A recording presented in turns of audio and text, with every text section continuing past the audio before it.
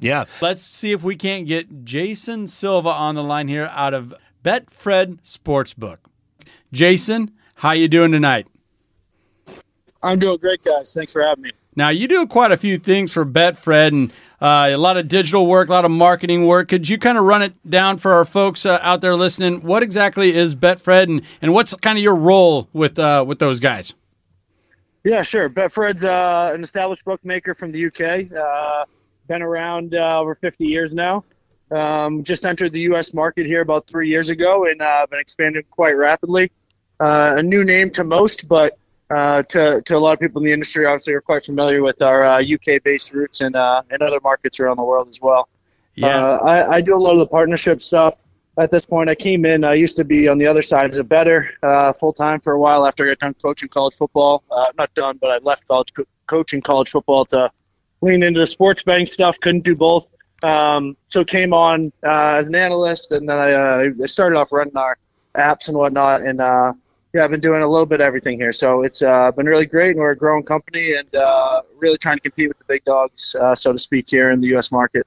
Yeah, and a couple guys from Nebraska, we're kind of envious of what you guys have going on in Colorado, Ohio, Iowa. I mean, you guys have a skybox at the Iowa Cubs, right? The AAA baseball team. Yeah, that's right. We do. We are part of the Iowa Cubs and also the Iowa Wild. Gotta love it. Hell yeah. So yeah, both organizations. So it's been great. We're trying to really lean into being the local and personalized sports book there in Iowa, and you'll see a lot of our presence there much more. We're on the border of where you guys are, right? So it's coming. See a lot of us there, months to come, years to come. Heck yeah, that's awesome. We think it's coming to Nebraska as well. Just give us a little time. We're always a little behind here in the good old Cornhusker State. But you guys have a fantastic sports book, brick and mortar, the Saratoga Casino in Blackhawk, Colorado.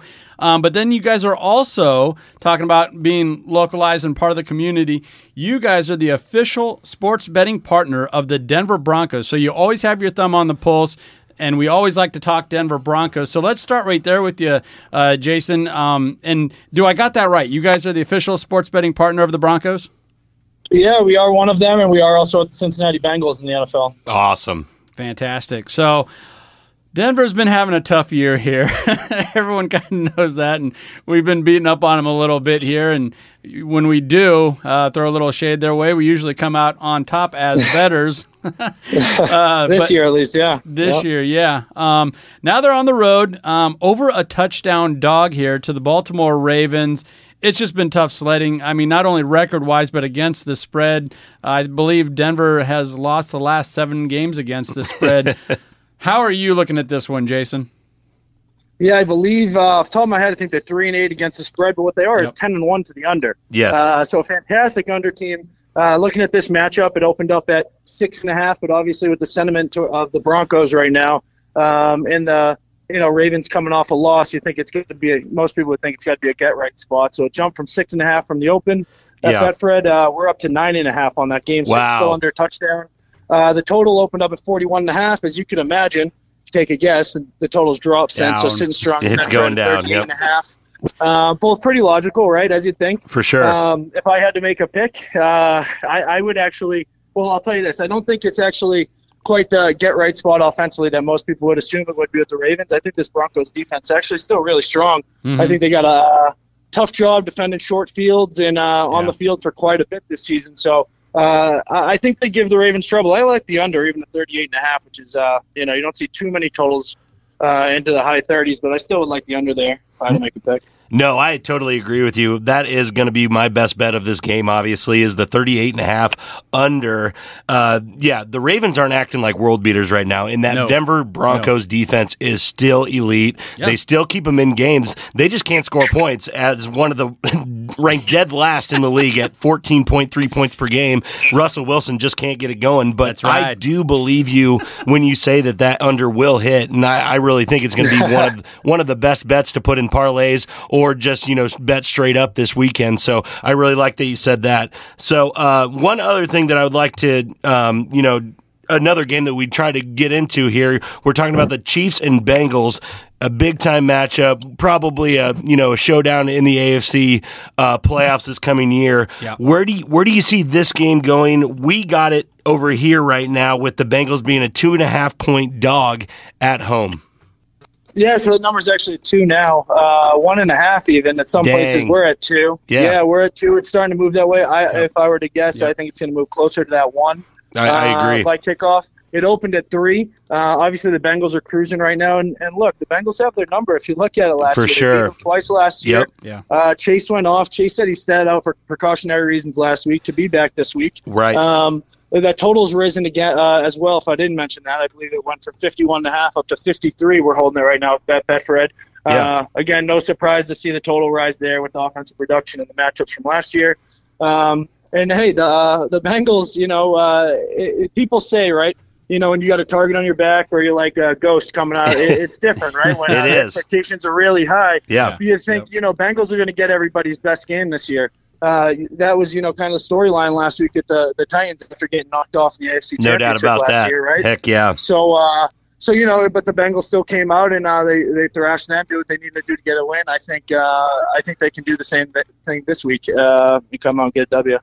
Yeah, and as far as against the spread, Kansas City Chiefs have had a little bit of an issue this year. Only going 5-6 overall against the spread. Cincinnati's on the other side of that. They're 8-3. When this opened up at that 3.5, 4, I couldn't believe it. I couldn't jump fast enough on the Bengals. Now you're starting to see that line react to it. What do you think of this over/under, though? I'm looking at 52.5 on a census. Yeah, we're at 53 at this point. Again, no surprise. I actually would probably like the under. Everybody likes the over here. Yeah, I think this Bengals defense, specifically in the second half, is absolutely elite. The Chiefs have pretty easy sailing and success against everybody. I think that with Reader back up front and this defense really starting to cruise for the Bengals, I think it's a scrappier game than people think. And you got to think about this, and it will tie back to the other part about the spread here. And you mentioned not covering the spread, the Chiefs, that is. You got to think the totals are always inflated a couple points, right? Yeah. Considering everybody wants to bet overs and Chiefs. So bookmakers know that, and they're going to set the total a few points higher, right? Same thing with the spread, and that's why you see him performing so poorly, ATS. And it was actually a trend last year. I think they were like, and I was just off the top of my head, but they were like 5-11 or 4-12 or something ATS last year. For sure. They went, I remember 7 in a row at a point. So,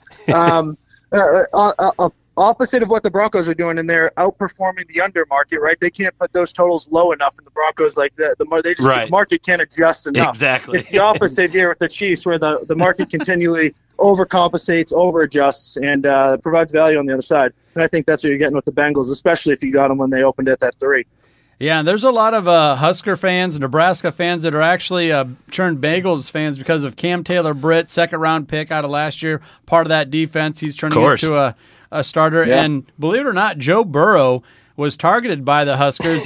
His uncle, his dad, his other uncle, all played for the Nebraska Huskers. Just wasn't good enough to play for the Huskers. We blew it. Yeah. We blew it, Jason. We blew that one big time.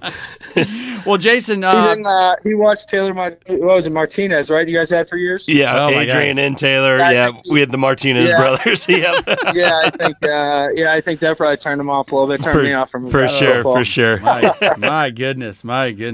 Well, Jason, thank you so much for being with us. Anything going on with BETFRED that you'd like our listeners to hear about? There's a ton, to be honest with you. Closest to you guys, just to be regional, right, and get back to what we're really trying to do is provide a personalized and local sportsbook feel.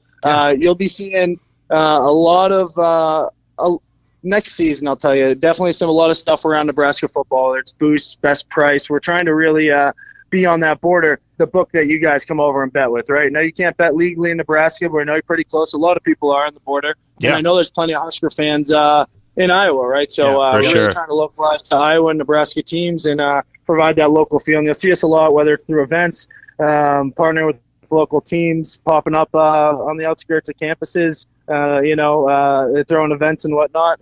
You'll see BETFRED a lot locally out your guys' way. And as soon as the Nebraska market opens, I would hope that I don't know, and I'm definitely not saying that we are, but I would hope, considering the dedication we're putting in locally out there, that you'll see BETFRED out there eventually at some point too in Nebraska. when you guys get there. That would be great. Yeah, that'd be fantastic. Yeah, I hope so. Well, Jason, once again, thank you so much for joining us here on Where's the Line WTL, making the show a little bit better, dropping some of that knowledge. All right.